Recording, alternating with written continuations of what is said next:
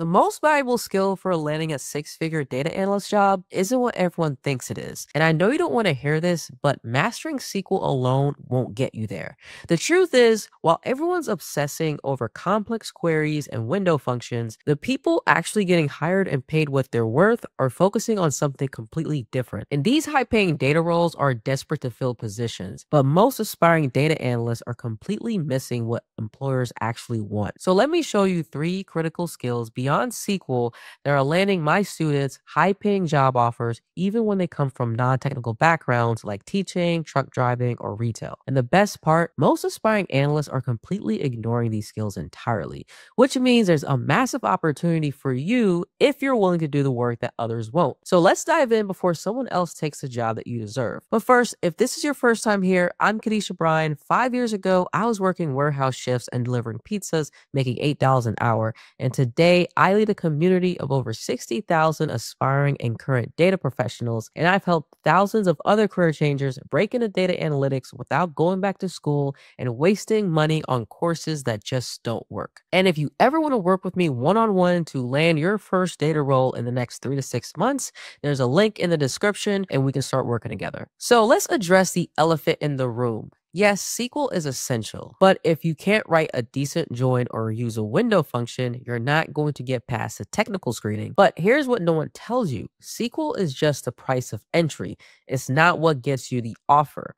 I learned this the hard way. While I was transitioning from delivering pizzas to data analytics, I spent months trying to perfect my SQL skills. I could write all the complex queries, optimize performance, handle subqueries, you name it, but I was still getting rejected for job offers. It wasn't until I shifted my focus when things changed. And within 30 days of changing my strategy, I landed multiple offers and eventually landed my role. And since then, I've helped thousands of other career changers do the exact same thing. So what are these three critical skills beyond SQL that actually gets you hired? Let me break them down. Skill number one, data storytelling. This is where 90% of aspiring data analysts completely drop the ball. They can write perfect queries, but have no idea how to translate those results into business value. And here's what happens in the real world. You run a query, you get your results, and then what? A table with numbers isn't going to impress anyone. What matters is your ability to look at those results and say, here's what this means to our business, here's why it matters, and here's what we should do about it. Let me give you a concrete example of what bad versus good data storytelling looks like. Bad data storytelling is a bunch of charts with no context, lack of clarity, and a bunch of clutter. That's what most people do, and that's why they don't get hired. Good data storytelling is the exact opposite. Great context with the numbers, no clutter, and intentional design. So how do you develop this skill? Start by asking these three questions with every analysis. What's the business problem that I'm solving? What's the key insight from this data? And what action should someone take based on this insight? If you can't answer these questions, you're not ready to present your findings. But let's go even deeper. Great data storytelling follows a specific structure. First, you start with the context. What's the business situation and why does it matter? Second, you present the key finding, not all the data in a spreadsheet, just the most important insight. And third, you support your findings with relevant data. Now is when you show your charts and numbers. And fourth, you explain your implications. What does this mean for the business? And finally, you recommend actions. What should be done based on your analysis? This structure works whether you're creating a dashboard, a slide deck, or just having a conversation with a stakeholder. And it's what separates analysts who get promoted from those who stay stuck. Skill number two, consulting style communication. This is what separates the 50K analyst from the 100K plus analyst. Most people think data analysis begins in isolation, just you and your computer crunching numbers. But in reality, the highest paid analysts are spending maybe half their time communicating with stakeholders, understanding the business needs, and presenting their findings. You need to be able to speak the language of the business, not just the language of the data. This means creating professional slide decks, leading meetings, and translating technical concepts for your non-technical audiences. One of my students landed a data analyst role in about 90 days with about a 95K salary. The game changer, he learned how to create consulting style slide decks that follow the pyramid principle, leading with the answer, then supporting it with data, not the other way around. His presentations weren't just data dumps. They're strategic narratives that guide decisions, and that's what companies are paying six figures for. So let me break down exactly what consulting style communication looks like in practice. First, it's about asking the right question before you even touch the data. Most analysts jump straight into writing queries without fully understanding the business problem, but top tier analysts start by asking questions such as, what decision are we trying to make? Who's the audience for this analysis? What actions could result from this work? What's the business impact of getting this right or wrong? These questions ensure you're solving the right problem from the start. Second, it's about structuring your communication in a way that respects people's time and attention. This means leading with the answer. Don't make stakeholders wait until slide 20 to hear your conclusion. Using a clear hierarchy of information, main point, supporting points, and then details. One message per slide or visualization. Don't cram multiple insights in one place. Using business language, not technical jargon. Talk about impact, not implementation. The way you communicate with the engineering team should be different from how you communicate with executives. For technical audiences, you can go deeper into the methodology and implementation details. But for business audiences, focus on the insights, the implications, and the recommendations. This adaptability is crucial for career advancement. The higher that you go, the more you'll interact with senior stakeholders who don't care about your SQL prowess. They care about your business value that you deliver. Skill number three, end-to-end project execution. This is the ultimate differentiator in today's job market. Companies don't just want specialists who could only do one thing really well. They want analysts who can handle the entire data lifecycle, from defining the problem to collecting the data, cleaning it, visualizing it, and communicating recommendations. This is why the marketing analytic consulting internship that I provide to my students is so powerful. It gives them real-world experience handling messy data and delivering actual business value from end to end. Let me walk you through exactly what end to end project execution looks like. Phase one, problem definition. Identify a clear business problem or opportunity. Then define business objectives for your analysis. Then establish key success metrics. How will you know if your solution works? Phase two, data collection and preparation. Identify relevant data sources. Extract and combine data from multiple sources, clean and transform messy data, and then document your cleaning process that shows attention to detail. Phase three, analysis and insight generation. Explore the data and identify patterns and anomalies.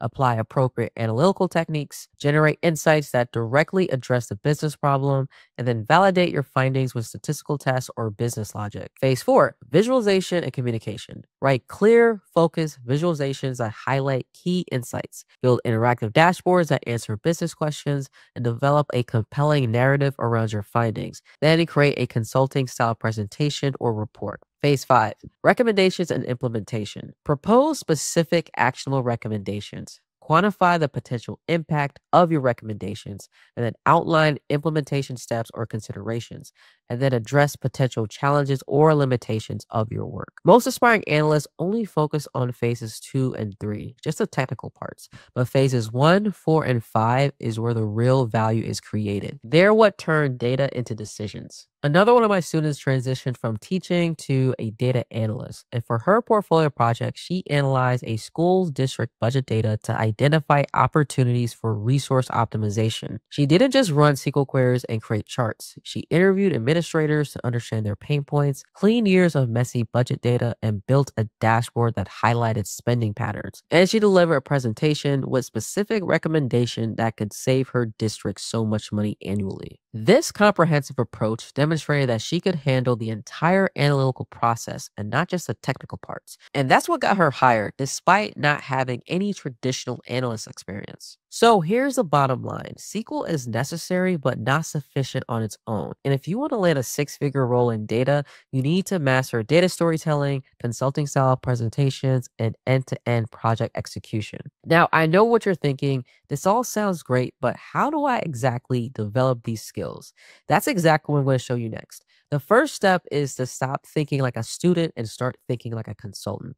Most people approach SQL by following tutorials and completing exercises. That's fine for the basics, but that's not going to get you hired. Instead, identify a real business problem that you want to solve. It could be analyzing customer churn for e-commerce business, optimizing inventory for a retail store, or improving donor retention for a nonprofit. Then find real-world data related to that problem. Clean it, analyze it, and most importantly, extract insights that drive decisions. Create a dashboard that tells a story, not just displays data. And finally, build a consulting style presentation that guides stakeholders to the right conclusion. This approach doesn't just teach you SQL, it teaches you how to be an analyst who delivers true value. And that's what companies are paying six figures for. Let me give you another concrete example. One of my students came from clinical research with no technical background, and instead of just learning SQL in isolation, she applied it to a real healthcare problem, analyzing patient readmission rates. She cleaned messy hospital data, built a dashboard highlighting key risk factors, and created a presentation recommending specific interventions. That project not only taught her SQL in a practical context, but also gave her something to showcase in interviews.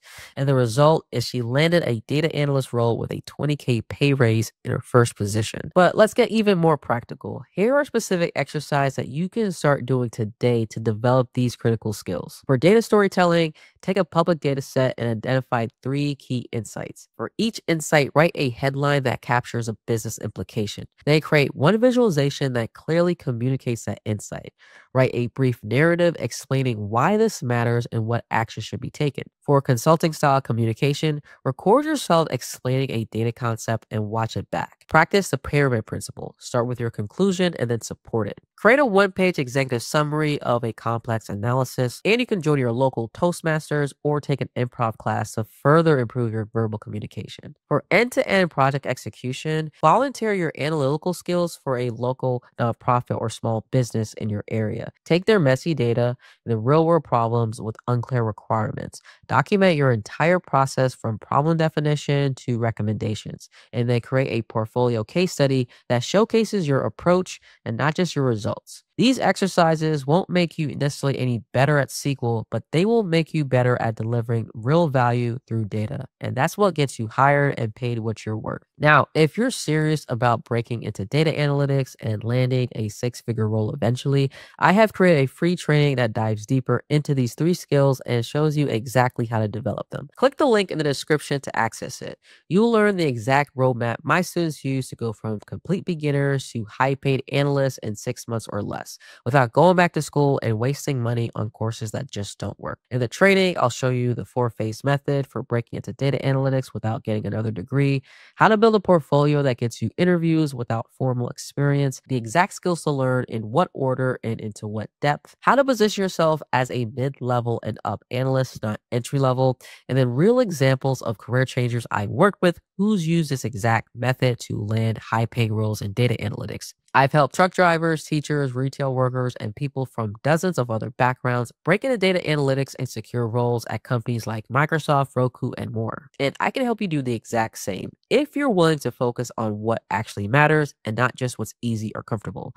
Remember, SQL is just the beginning. Master these three critical skills, and you'll not only get hired, but you're going to get paid what you're worth. Now, if you found this valuable, check out my video over here where I break down the exact step-by-step portfolio that's landing my students high-paying jobs in data. It's the perfect next steps to put these communication skills into practice with a real-world project. I'll see you in the next video.